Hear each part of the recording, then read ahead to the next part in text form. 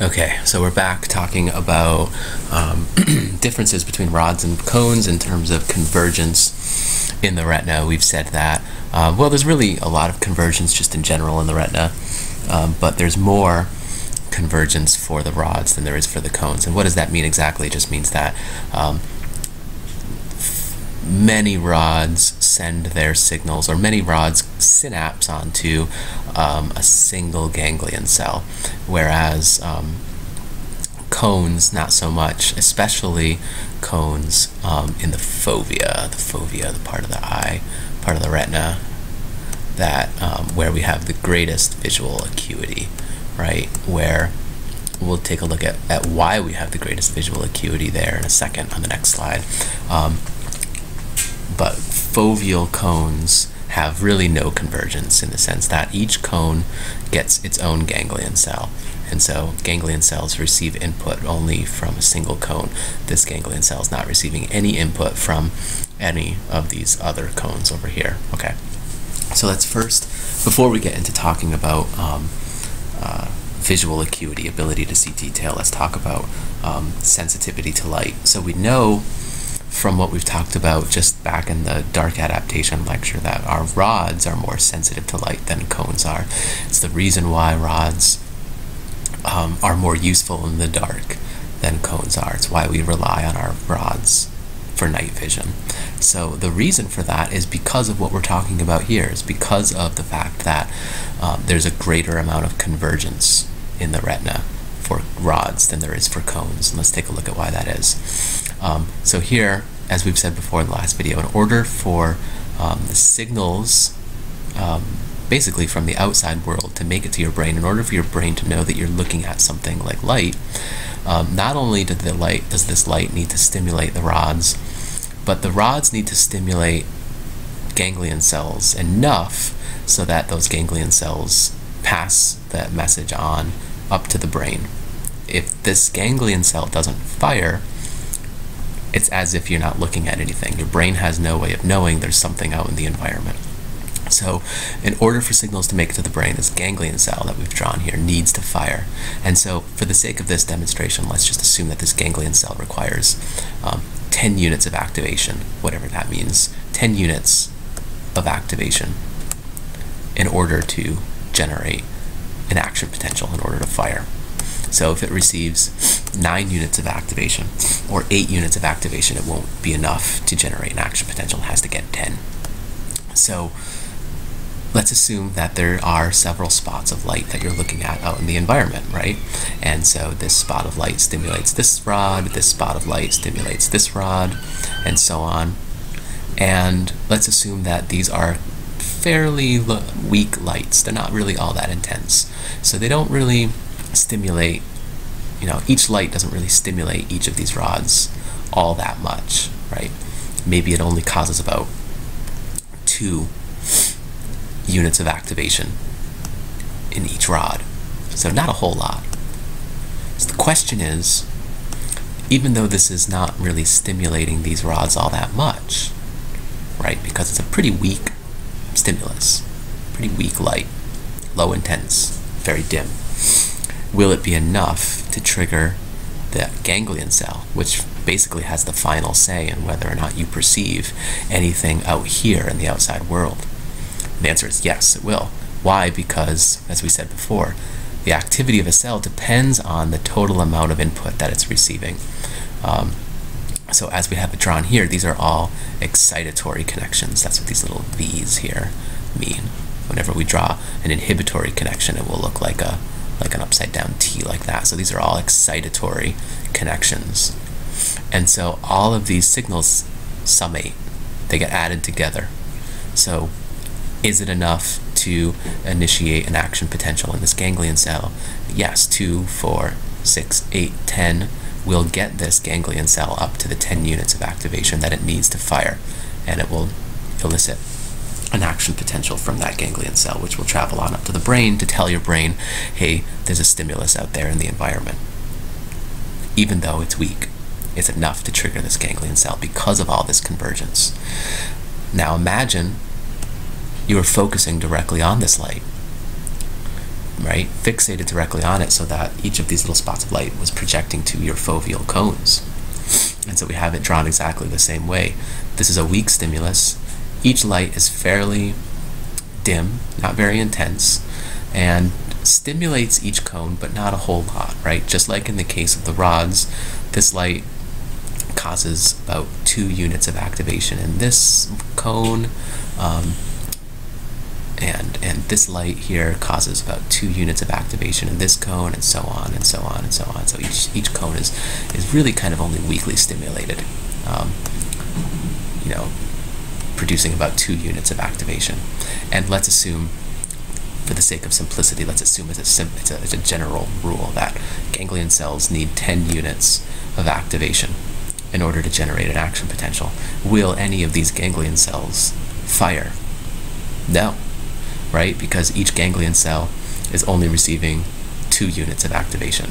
And it's only receiving 2 units of activation because there's no convergence, right? This ganglion cell is literally only receiving input from this cone. So the fact that there's no convergence means that none of these ganglion cells will fire. And so if none of these ganglion cells fire, then no signals will be sent on up to the brain. And so it's as though literally you're looking at nothing, right? Because the signal stops here. And so that signal about what it is that you're looking at doesn't continue on up to the brain. So your brain has no way of knowing, because these ganglion cells are silent, there's no way for your brain to know that there's a stimulus actually out in the environment. Okay, so this is what explains the fact that rods have greater sensitivity to light, which means that they will respond to weaker stimuli, less intense light. And it's because of the fact that there's greater convergence of rods onto single ganglion cell, as opposed to cones, which have really no convergence, or at least less convergence. Even cones in the periphery may have convergence, but not nearly as much as the rods have.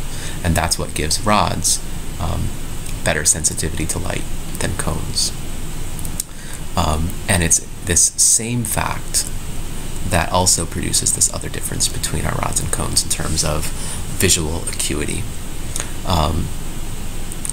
So visual acuity, as we've said before, basically just means ability to see fine detail, ability to make out details of things.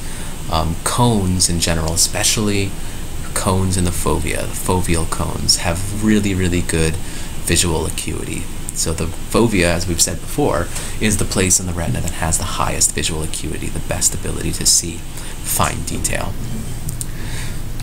And as we'll see on the next slide, the reason for this is the same as what we just talked about, and it has to do with the amount of convergence and the difference between the rods and cones in terms of amount of convergence. It's the fact that foveal cones have this one-to-one wiring between them and their ganglion cells that allows them to discriminate details. Let's take a look at that. Okay, so here are 2 neural circuits. Again, for the rods up at the top, cones at the bottom. Let's draw just a line here to separate the rods from the cones. And we have sort of 2 situations. So this is the same neural circuit that we looked at before. There's a lot of convergence of these rods onto a single cone, and this is the same exact neural circuit over here. All of these rods, these 5 rods, are converging onto this single ganglion cell. And then down here are our foveal cones. So each cone getting its own ganglion cell.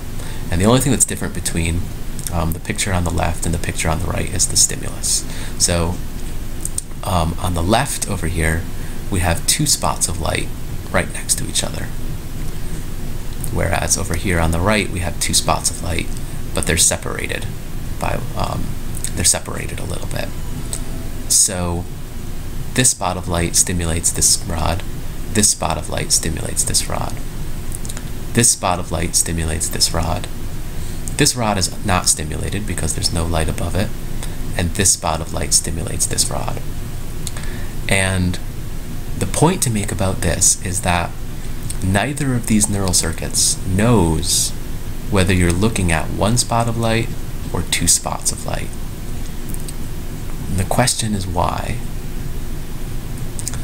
The answer is because the response of the ganglion cell is the same in both cases, right? So if we assume that,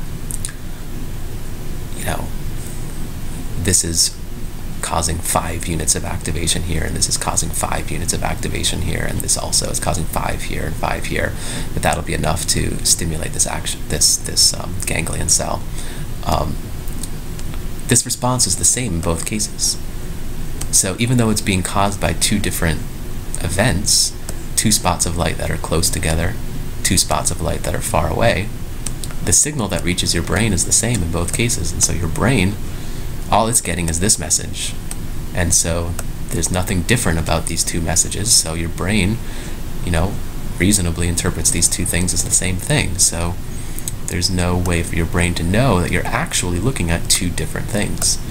And so because of this, because 2 spots of light that are close together and 2 spots of light that are far away from one another are treated the same way, means that rods have low visual acuity, right? They're not able to see the fine detail of that this is actually one spot of light and a separate spot of light, and there's a little gap in between them, right? If you knew that this was 2 separate spots of lights, that would be good visual acuity. That would be ability to see that detail.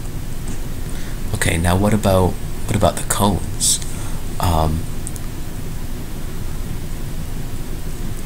The cones is a different situation. The neural circuit that's drawn here on the right, this one, knows that you're looking at 2 spots of light. It has good visual acuity. It knows that you're looking at 2 separate events, 2 separate lights, instead of just a single light. Why? Because of the signals, the particular signals from the ganglion cells that are getting sent on up to the brain, right? So this light is stimulating this cone. Nothing is stimulating this cone. And this light is stimulating this cone. So it's this pattern of activation. This ganglion cell will fire, send its signals up to the brain, and this ganglion cell will fire and send its signals on up to the brain. But this one won't fire, right? And so it's this lack of a signal in between that tells your brain, hey, these are 2 separate spots of light. And so it's in that way that your brain knows, because this pattern of activation, action potentials from this ganglion cell, action potentials from this ganglion cell, but no signals from the ganglion cell between them that tells you you're looking at 2 things instead of 1 thing. And so that ability to differentiate between 2 things is visual acuity, is fine detail, right? You're able to make out the fact, you're able to make out this detail, that this is 2 spots of light instead of 1 spot of one big spot of light that would maybe, for example, take up that whole area. So it's the fact that there's this neural circuit in place here, a 1-to-1 relationship here between each cone and each ganglion cell. This neural circuit here, as it's drawn, is what gives cones in the fovea the high visual acuity that they have, because there really is no convergence between cones and their ganglion cells. Okay? So it's a trade-off, right? The fact that rods have a greater amount of convergence than cones makes them more sensitive to light, which is what makes them helpful for seeing in the dark, but it gives them bad visual acuity. And just the opposite for the cones, because they have, especially foveal cones, have really no convergence. They have low sensitivity to light. They're not very good in the dark, but they have very high visual acuity. They're very good at seeing fine details and making out fine details. Okay, and I think that should just about cover it. We're just about out of time for this video, so I will leave it at that. Okay.